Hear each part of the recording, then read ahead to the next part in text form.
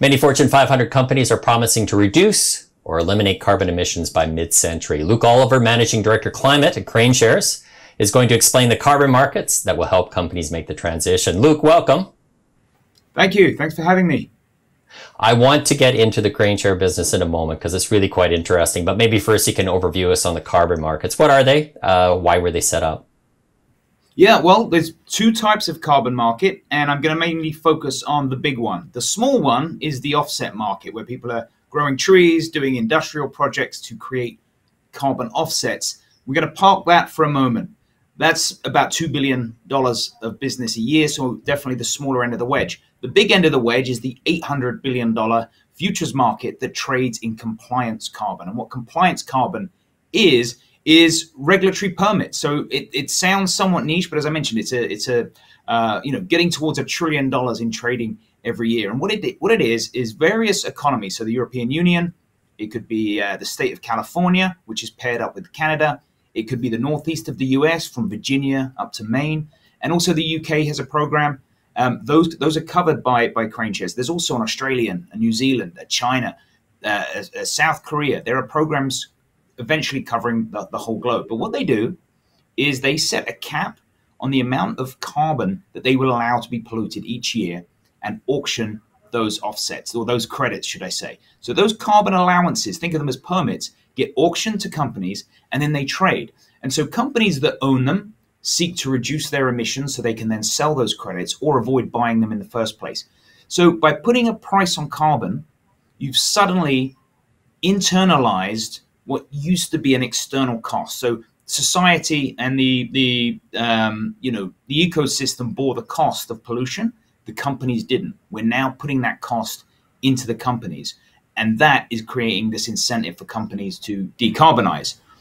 And when I say that, I usually split the room. Half of the room say, "Wow, that's amazing. I want to be involved in that. That sounds like the most powerful way to reduce pollution and solve climate change." The other half of the room say, "Oh my goodness, you're taxing companies. This is bad for business. This is a war on energy. This is a war on agriculture." It's not that. By putting a price on carbon, you're simply giving these companies and the world's engineers a new opportunity to optimize for a new input. And so this is going to create a huge capital cycle. But 140 trillion is the estimate over the next 20 to 30 years to decarbonize the global economy. So this is great from an economic standpoint, and it is also great for the environment. So this is really is the perfect marriage of regulation, so putting a cap and a price on carbon, but also capital markets and capitalism, which is allowing the cream to rise. Companies can take action and avert these costs if they find greener solutions, and those green solutions are going to create great value for those companies. So carbon markets is almost a blend of stick and carrot that is going to be the most powerful tool. And of course, you can invest in that carbon market as well, which is where KraneShares has taken its position. So I'm a company that is buying a carbon offset. Is that correct, Luke? And then I'm buying it on this particular market. But who is buying that on the other side, and who is what service is being provided there?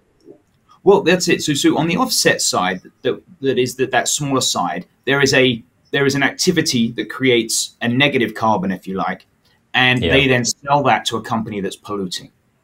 We're not that's where there's almost a smaller market that you're talking about before. That's the smaller market, and that's where there's this kind of notion that one person is positive, one is negative, and they find a price to meet in the middle. Very interesting market. But the real story here is the compliance market. And so the two sides of that trade is, let's use the European Union. The European Union auctions these allowances. And so you get this situation where the government is saying, you need one of these allowances if you're going to pollute. The value of that allowance will equate with the value of the business that you can do that creates that pollution. So if you're a steel manufacturer, for every ton of steel you create, there's an amount of carbon dioxide that you put into the atmosphere because you burn coal to create the steel from the iron ore. And so you need to buy those permits. So there's no sort of offsetting activity. It's that there is a revenue is generated by the European Union auctioning these. So it's a little bit like taxation, but what that war chest that is created by auctioning those allowances, that is put towards green initiatives. Like take, for example, right now, a lot of European companies are trying to get away from dependence on Russian gas because of the situation in Ukraine. That is being funded. There are grants that are coming from this money that's been raised by the carbon markets. So carbon markets have three types of impact. One, by auctioning them, you're raising revenue that can go towards all of these initiatives. Two, you create fuel switching, which means if you're burning coal and coal is dirtier fuel than gas, you might find that now with the price of carbon allowances coming into play, you should just switch to natural gas. And so by switching from coal to gas, you've saved yourself money, you've avoided buying as many carbon allowances, you've also halved the pollution that you're putting into the atmosphere. And so that's the basic mechanics of how putting a price on carbon immediately starts reducing emissions. And then the third, which is the most exciting in my opinion, is by putting a price on carbon that's rising, not only as investors are we long this rising asset, but you're starting to create all this innovation because companies, not just the companies that are polluting, but independent companies, entrepreneurs are coming to market and saying, well, if there's a price of say $100 per ton of carbon, well, I can create, there are efficiencies I can create in industrial processes that will reduce carbon emissions. And that used to be a completely worthless invention. Now there's a price on carbon that has a value, and you start to get investors and companies want to buy that innovation. So we've got this huge arms race of innovation that's happening in every industry across the globe, whether that's agriculture, whether that's aviation, whether that's steel, whether that's glass, cement, you name it. There is this incredible opportunity that is created by this rising price of carbon. So three real impact: the auction revenue, the fuel switching, and then the innovation that comes from that. So I think we're on track finally to putting a dent in the climate problem while also creating strong economic outcomes for investors. And I believe that that's where it really happens. I think it's very difficult to rely on investors being nice to fund important projects. You need to make it worth their while. And this is like I said, a perfect marriage of regulation and capital markets coming together to do something really powerful and drive good returns. Talk about the carbon market's recent performance. I believe that it has been performing strongly. Also, what are some of the factors that might drive the market? In another interview, you said, for instance, weather might be one factor. Weather's a factor. The energy mix of the economy that the market operates in is a factor. The political will of that economy. So you can imagine, the northeast of the US with a mixture of red and blue states might have a very different political outlook than California as a state versus Europe, even more towards the other end of the spectrum. So we mentioned the weather, not just the weather as it changes, but the climate. Is it hotter countries are going to burn more electricity during the summer and AC. Colder countries are going to use more electricity in the winter on warming. And so you have all these factors, but what's really driving these markets is the policy to reduce the amount of allowances, to reduce the amount of pollution that can occur. But the transmission for that is people are polluting. You're now giving a finite number of allowances and reducing that. So that's going to create the price moving higher. And it's that rising price which forces those companies to change. So in terms of recent performance, we had a very bumpy year, like a lot of asset classes, with the invasion of Ukraine, meant that we had sky high natural gas prices. And what that threatened was recession, but potentially demand destruction. Certain industries just could not afford to operate with those prices of natural gas. So pollution dropped. So we saw the carbon allowances drop. Also, however, we saw a lot of switching from natural gas, which was running out because Russia wasn't supplying it, back to burning coal, which meant more pollution. So carbon credits went back up. So we've had this tumultuous year.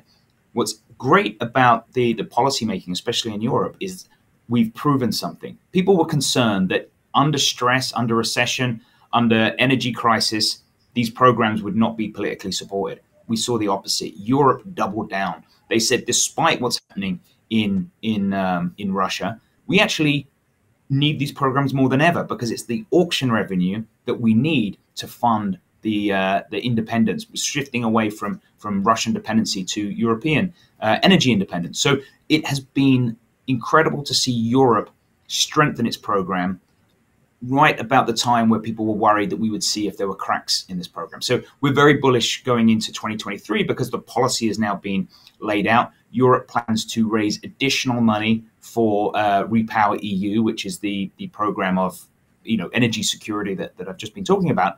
And they're going to fund it from the program, but they're not going to increase supply. They're going to net keep it flat. They're going to auction more allowances in the next 3 years and then fewer in the 3 years after that. So where the market was pricing in some concern, we've actually come in a little better, and now we've got a steeper tightening curve coming out. So to use an analogy of where we think this market is going, whether it's this year or for the next 10 years, think of like a Fed tightening cycle. They are tightening or easing, whichever way you want to look at it. Don't fight the Fed is the refrain. The carbon market is going to be tightened from here out, and that is going to result in a increasing price if you believe that emissions will not fall as quickly as the cap on these allowances. So it's a really unique market that it's somewhat asymmetric. It's designed to force change through rising prices, and we're able to actually be along that market and be part of that price discovery. We think the price should be much higher, therefore we're along that market, and we're not the only ones that think that. Luke, despite that market being bumpy, I mean, you've grown KraneShares exposure to that market to quite a size since, I guess, the inception of the fund. Helped me out again, I think, at the start of the decade. Maybe talk about, what is a fund that KraneShares has there? How does, what is it piece of that market, and how's it performing? Yeah, so KRBN is our global product. We're about 2.5 years in this market, and as you said, the market is about 10 years. So it's a little bit longer in Europe, but about 10 years where we've had these sort of 3 vibrant markets, and the UK launched just last year. 2021 was when the UK launched. So we have a portfolio, the global portfolio, KRBN, holds about 60% Europe, 5% UK, 30% California, and 5% northeast of the US, REGI. And you might wonder why California is so much bigger than REGI. REGI is just the power industry, whereas the California program is the entire economy, which is more analogous with Europe. So we have this really nice blend of all of these markets, all at different levels of maturity, do not correlate with each other, which is incredible. And the basket itself doesn't correlate. We've maintained about a 0.3 correlation since records on these prices go back to 2014. Correlation to US equities is about 0.3, about 0.3 to commodities as well. So an incredible diversifier. When it comes to performance, in 2021, I think we put up something like 108% positive return. We were down about 10% in 2022, which I think was fairly modest given the volatility we saw in every other market. And our outlook is that this market will now, after the clarity that we've had on the policy side, will start to grow again.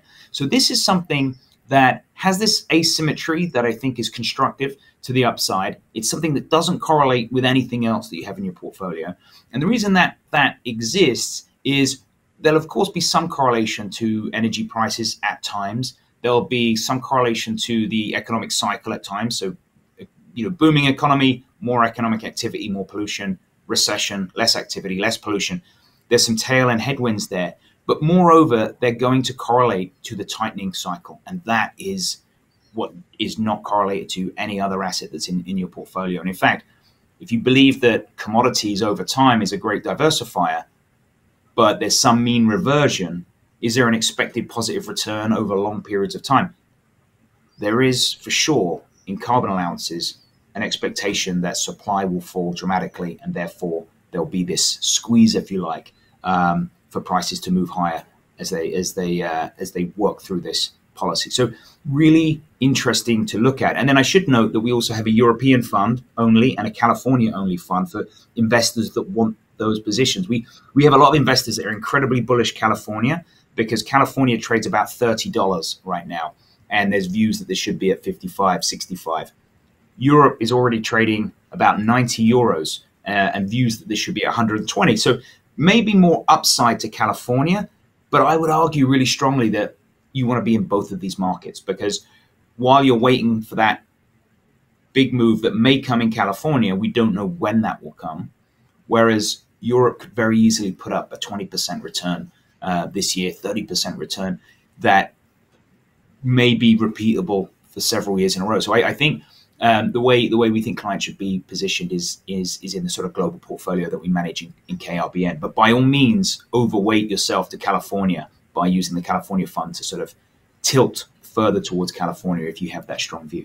Luke, you mentioned at the start of this conversation that room where you'd have half the people that think that this is interesting or a good idea, and then the other half that are kind of worried about the government setting this up.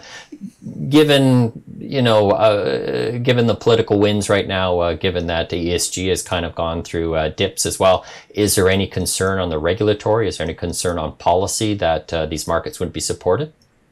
Well, that is what last year gave us a great test for that. If these markets were going to falter at the first challenge, and not even the first challenge, a very serious challenge. We had huge inflation in the US. We had huge energy prices in the US.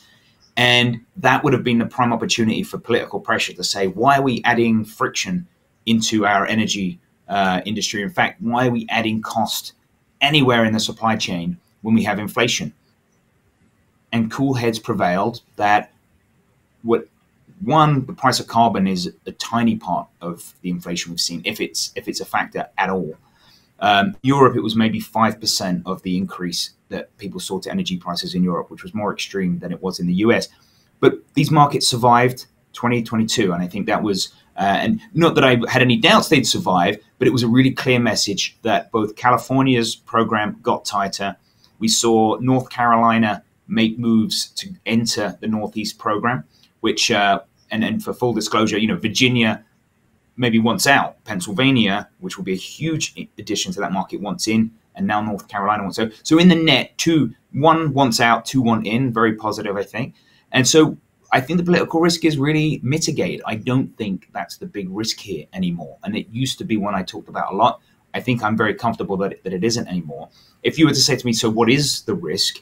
I think the risk is that the program might be too successful in that the price rises enough that we create this massive wave of innovation that reduces pollution.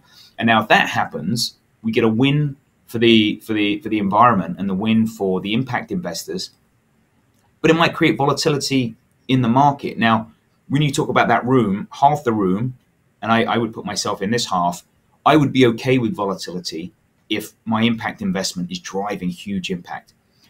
If I was only in it for return, I would think about it slightly differently, but I would still be quite comfortable because I would say, well, I'm going to get volatility because climate change is getting solved by the price of carbon. Let's say carbon at 120 creates this huge drop in pollution. Well, then that will cause the carbon price to drop below 120. So if I was the carbon regulator, like the European Union or the European Commission, California Air Resource Board, I would say at 120, we were changing the world and solving climate change.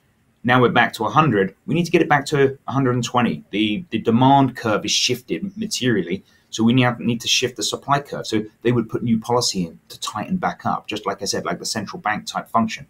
So when you get volatility because of innovation, I think the program then adjusts. And so you stay the course, the program adjusts, and it brings that equilibrium price back somewhere close to where it was. So this kind of speaks to this asymmetry that the things that can hurt you on the downside will actually lead to policy supporting you back up. Now, I shouldn't suggest that this only goes one direction. You can see very clearly, if you look at a chart for these ETFs, there's some volatility there, and it's about twice as volatile as US equity. So I mentioned low correlation, double the volatility. In a portfolio, though, because of that correlation benefit, it is dampening to portfolio volatility. But I don't want to mislead anyone that this is a low risk, only can go up investment. Would be certainly not language I'm allowed to say, but certainly this is a risky investment. It's volatile, but I believe that political risk is quite low and that it is structurally engineered to move higher to reduce pollution. So if you believe there's going to be more regulation on pollution, this is an investment that gives you a very pure reflection of that thesis. Luke, thanks for explaining the carbon markets to us. Thank you. Thanks for giving me the opportunity to.